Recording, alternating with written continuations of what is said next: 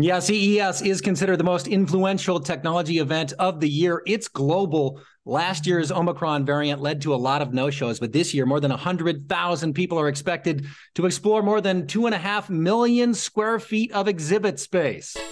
From robots you can run with. Spot is truly beyond what we could have imagined. To TVs that turn, just because, I guess. We've got 3,200 exhibitors across more than 2 million net square feet of exhibit space. 100,000 of technology's biggest fans are in Las Vegas this week to see the latest and greatest in consumer technology. Sort of one unifying theme, and that's technology that is innovating to solve some of the world's biggest challenges. So we're seeing a lot in the way of digital health, connected mobility, there's a huge startup scene, smart homes, AR, VR, you name it, it's all on the show floor this week at CES. I often tell people these are the technology devices that you're going to rely on about 5 years from now. One success example would be Ring Doorbell, which was presented on an unglamorous folding table in 2015. Of course, sold to Seattle's Amazon for $1 billion, and that's after Shark Tank said no thank you. So the next big thing could be there.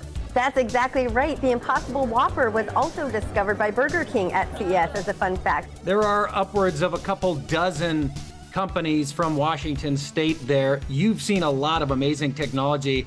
Is there anything that stopped you in your tracks already? I saw some earbuds that can translate into 40 different languages. You wear one, the person you're talking to wears one. And that, CES has 150 different countries represented here. So the global nature just was really exciting to me about that. The serendipity is incredible. You never know what billion-dollar deal is around the corner. And so we are just thrilled to be back in person, rocking and rolling this week in Las Vegas.